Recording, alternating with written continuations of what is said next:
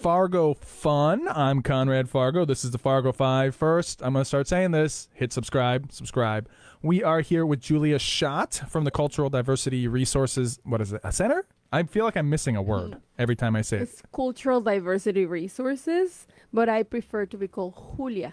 Because Julia. my first name is Spanish. Julia. It's in Spanish. Okay. Really? Okay. Yep, So my first language is Spanish. So don't call you Julia. Call you Julia. If you yell at me Julia on the street, I'll probably just keep walking. You won't even turn around and look. Because that's not my name. Okay. I can. But it's kind of confusing for people because my last name is not my maiden name. It's my ex-husband's last name.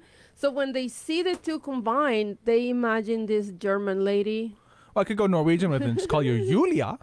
Julia Schott. You can do that too. Hey, Julia, would you? They'll probably listen to that a little more. It sounds more closer like, than the hard J for Julia. Yeah. All right, Julia.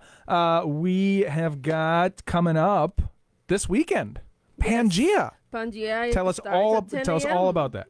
Pangea is an activity that started in the 90s because they wanted to portray all the different cultures that live in this area.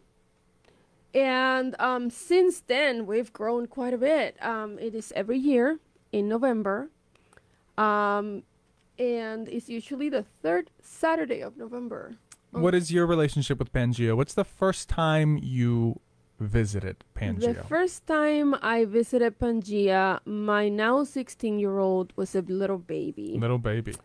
And so I it was right away when you moved in. Yes, I was looking for some sort of connection because when I came here, I was sort of like the only Dominican anywhere. The only Dominican in the village. I'm sure that's not true, but that's how it felt. So Sure. I was looking for connection with people that were coming from different countries so I could feel that I belonged. If that makes any sense. Yeah. And I really liked Pangea's. Like I put in my calendar and I would go every year.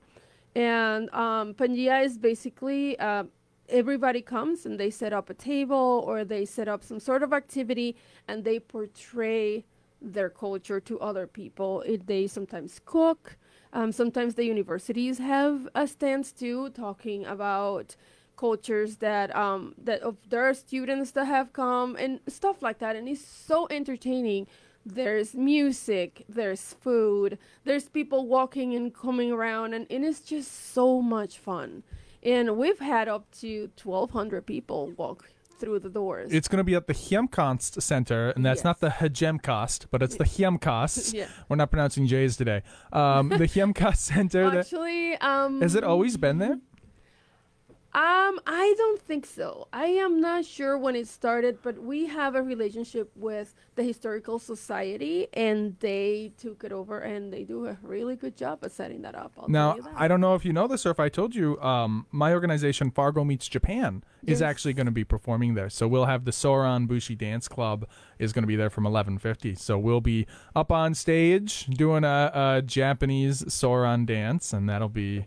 We're really excited for that. It will be my pleasure to help you with that because that is my job in Pangea. I will coordinate everybody and make sure everybody is what they are supposed to be. Now, it's a 30-minute performance I have to be up on the stage for? Yeah. What happens if I'm go a little quick and I'm just like done at 24 minutes? I would suggest working on a longer on a contingency. Well, no. So it's timed out to 30 minutes, but how do I put this? I've done some practice runs, and it's come to 35 minutes and come to 25 minutes. And so I'm just wondering, like, if I get to 25 minutes and I got nothing, perfectly okay. You guys are going to just move on to the next one, or you're going to, like, come out and hit me with sticks, or what happens exactly? Not really. You have to remember there's a point when you come in that you're setting up or you're getting ready for it. And that takes about 1, 2, 3 minutes. Setup is part of that 30 minutes you get? And then you do your show, and you probably stay there when people are clapping, and then you come down, and there's your 5 minutes. So I don't think you have to. We don't have to do any kind of. Our plan is to kind of engage the audience and get them to do the dance with us. Oh man, that's gonna be so much fun. Okay, is that okay? Yes, that is okay. Perfectly I kind of we're all set up for that. So if it wasn't okay, we were gonna have a.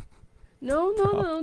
Like the whole idea of Pangea is for people to feel comfortable to ask questions and learn about these cultures. Yeah. And you cannot learn about a culture just observing it. You have to participate. Yeah.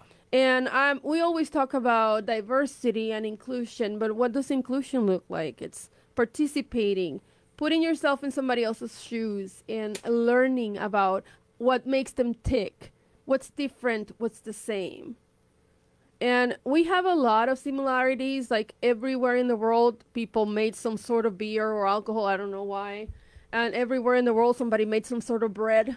Uh-huh. But there are things that are distinctly from a certain culture that it's not on mine. Yeah. And when I learn from your culture, I expand my horizons and become a better person. Because now I can understand why you did what you did instead of using my internal bias to say, oh, no, this person doesn't like me because they did this, this, and that.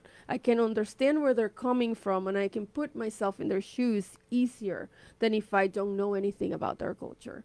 And that's why I wanted to live in Fargo with my children, and we moved to Fargo in 2006 because I wanted them to see true diversity of thought, race, countries, you name it. Fargo normally isn't a place people think of diversity, but we are kind of the big city in a very rural place. Like we are, so North Dakota is very,